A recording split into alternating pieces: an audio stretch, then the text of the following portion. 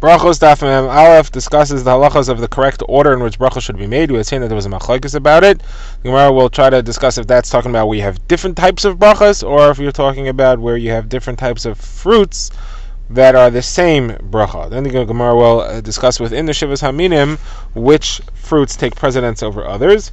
And after that, the Gemara will get into the discussion of the correct brachos on foods that come in the middle of the Suda, which ones are included in the bread and you don't get a bracha at all, which ones are not included, which ones get a bracha Rishona, which ones get a bracha Achrona, which ones get both, and which ones get none. The Gemara begins by discussing the machlokes between Rabbi Yehuda and the Chachamim as to which food you say a bracha on if you have a number of foods in front of you. We saw that the machlokes was that Rabbi Yehuda said you say a bracha on the one which is Shivas Haminim, and the Rabbanan say you say the bracha on the one which you prefer. So the Gemara has a machlokes Amirayim. What is the case of this machlokes?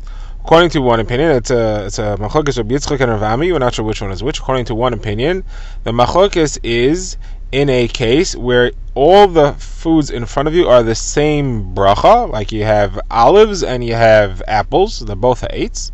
And the question is, which one gets priority that you should say the bracha on that food? And the other understanding of this machlokes is that we are talking about where there are different brachos in front of you, and the question is, which bracha do you say? And the assumption is you say only one bracha, and that works for everything. Now, the Gemara begins by quoting Ula. Ula seems to hold of the opinion that the whole machlokes is only where all the brachos are the same, and if there were different brachos, you would have to say a bracha on everything. Each one will get its own individual bracha. So Gemara asks that we have a brisa that says differently. It quotes a machlokes between the Rabbanan and Rabbi Yehuda, and it says as follows: the Rabbanan say that if you have in front of you an olive and a radish, the olive is a eitz, the radish is hadama, you only make a bracha on the radish.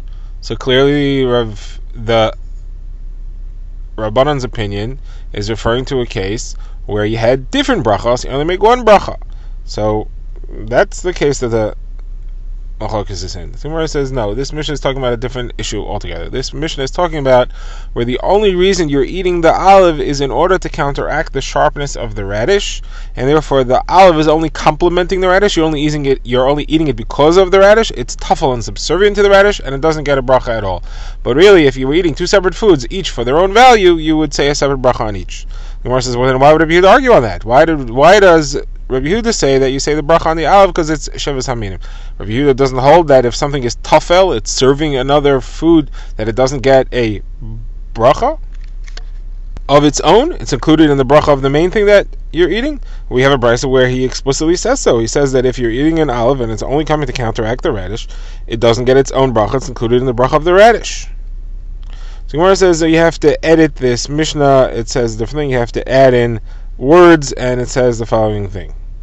If somebody had an olive and a radish, he says the bracha on the radish, and that covers the olive. That's if the main reason you're eating the olive is to help with the radish. If not, then you say a bracha on each of them separately. Like Ula understands, there's no machlokes in that case. Then the Mishnah continues. However, if you have two completely separate things, nothing to do with olives and radishes, you have two completely separate things, which Ula will understand means that they are the same bracha. So now we have machlokes. Which one do you say the bracha on first? Rabbi Yehuda says you say the bracha on the olive because it's from Shivas Haminim, and the Rabbanan say you say the bracha on whichever one you prefer. This entire clause is added into this Mishnah. Now, we had said that the machlokes was, at least according to one opinion, where all the fruits have the same bracha, and the question is which one gets a bracha first. So now the Gemara says, what is the order of brachos within the Shivas Haminim?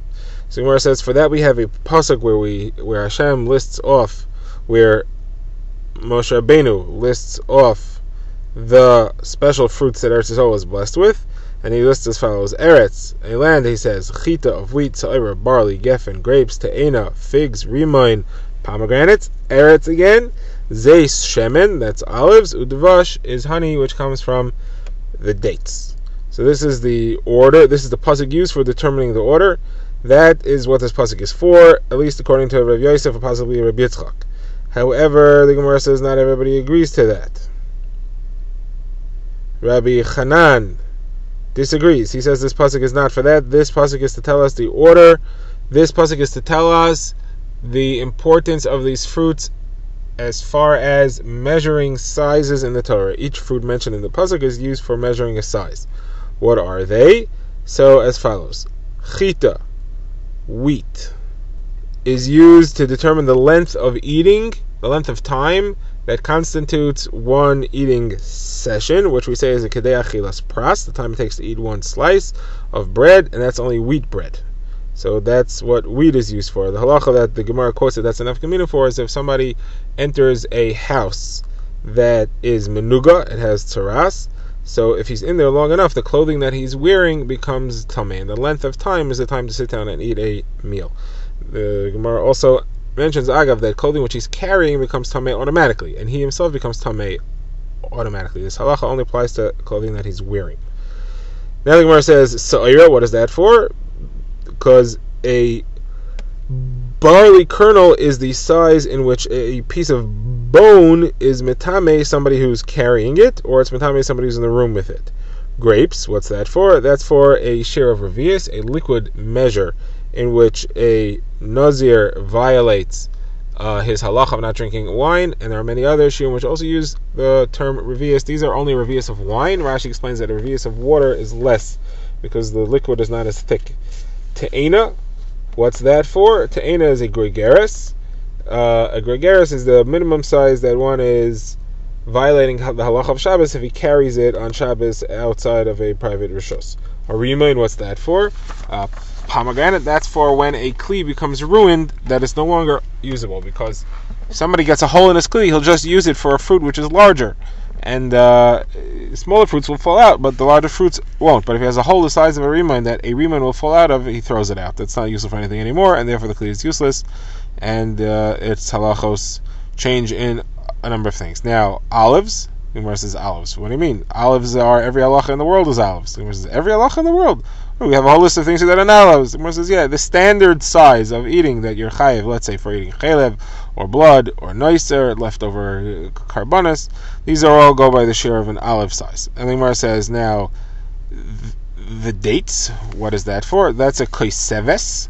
Koiseves, a large koiseves, is the minimum size where one is violating the halacha of fasting on Yom Kippur if he eats a fruit that's that size.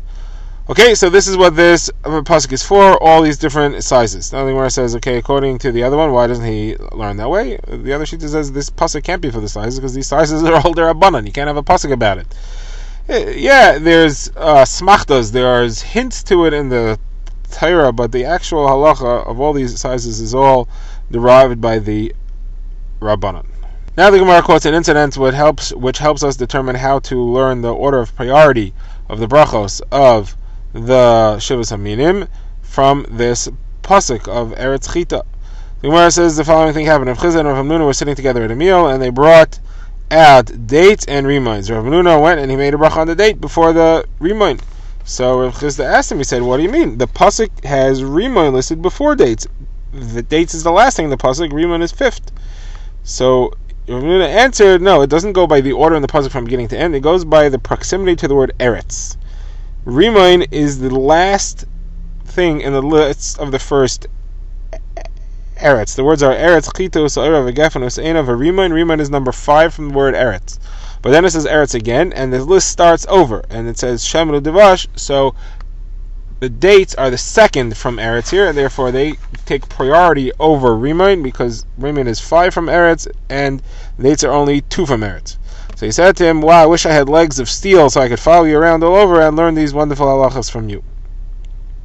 Okay, now the Gemara quotes another incident which we're going to learn another halacha from, and this is going to be the halacha of when you say a bracha in the middle of a meal. So generally, we say that bread covers the bracha for everything in the meal because everything that comes during the meal is a side to the bread. The meal is built around bread because it's filling, and then there are other things you eat along with it as complementary. The Gemara is going to analyze this halacha in depth over here as follows. The Gemara says the following incident happened. They brought grapes and figs in the middle of a meal. So Rav Huna said you have to make a bracha rishona on these fruits. You don't have to make a bracha achrona. What's the reason for that? Because they're not really included in the bread. They're not relative to the bread. But when you say brachas hamazon on the bread, that includes these things because they are also filling you up, so mazon covers them as well. That is Rav Huna's opinion. Rav Nachman says the same thing. Rav Sheshes, whoever disagrees, and he says they require a bracha before and a bracha after, because there's no such thing as a food that you make a bracha before and not a bracha after. If they're not part of the meal, they're not part of the meal. You say a bracha rishona and a bracha achrona. Anyway, says Reb Chia has a different halacha. He says you don't make a bracha on anything during a meal. Bread covers everything, and wine covers every drink. Now, the Gemara says as follows. Rav Papa tells us what the halacha is. Now, in order to explain this, I'm going to go with Tosfos' opinion. There's a number of different shittas we've shown him here. Rashi learns one way, Tosfos learns another way, and Tosfos learns as follows. The halacha is something which is part of the meal does not require a bracha.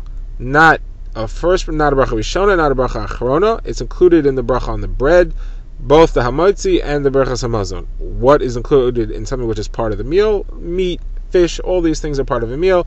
The bread defines the meal, and therefore it does not get a separate bracha. However, something which is not really normally part of a meal, like fruits, that gets a bracha before it. You say ha'etz on it or hadama, and you do not say a special bracha achrona. It's covered by the brachas hamazon, which you'll say at the end, because it is still filling you as well. Now, what if you stop eating bread and the bread is left on the side, and now you just eat some other things? This is similar to dessert. So there, the halacha, the Gemara says, is it requires a bracha rishona and a bracha achrona, because it's not covered by the bread, because you finished with the bread and you're just eating dessert. Now, Tosfos points out that in our days we're never finished with the bread is always around, and therefore you would never say a bracha achrona, you would always be covering everything by brachas hamazon. You would say, however, a separate bracha rishona on dessert. Now the Gemara says as follows. What is the reason that you don't make a special bracha on most things in the middle of a meal? Ben Zayim answered, because it's covered by the bread. It's part of the bread meal, and it's covered by the bread, as we've been explaining. The Gemara says that, so they asked him, so if that's true, so how can you say a bracha on wine in the middle of the meal? It should also be covered by the bread, it's also part of the meal. He answered, no, wine is very chashuv, and wine therefore always gets its own bracha.